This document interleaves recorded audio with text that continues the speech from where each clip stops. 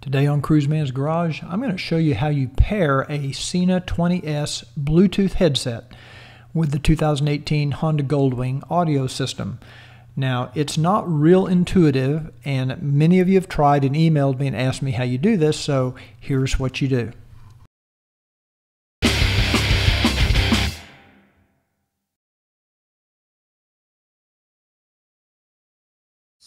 Attached to a helmet, an Arai 3/4 helmet, and we're going to pair it with the Goldwing. Now, what I want to do, I know some of you have had some problems with this because it is a little quirky, but it does work if you follow certain steps, and you just have to kind of know the quirkiness.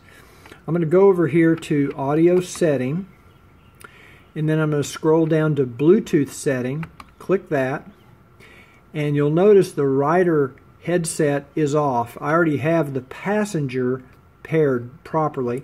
We're going to go to rider headset pairing and select that.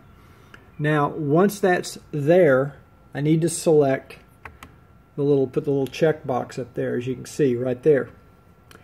And down here you see where it says inquiry. Now, when I click that, the Goldwing is going to start looking for a headset that's in the pairing mode. When the headset's in a pairing mode, it starts sending out a signal, and the Goldwing can find that signal and then use that to complete the pairing. So let's put the Sena into pairing mode. Our Sena headset is turned on. You can see it's flashing. We've got the Bluetooth setting screen. I've selected inquiry. I'm going to hit enter. It's going to start searching for the headset. I'm going to come back over here, and I'm going to press the phone button on the back for 5 seconds.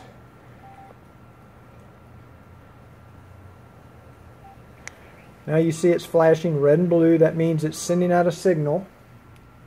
If you look over here, you can see now the Sena shows up as an item. Once you see that, go ahead and hit abort. Now, here's the part that most people skip, and it's not very intuitive. Scroll down to Sena 20S and hit enter.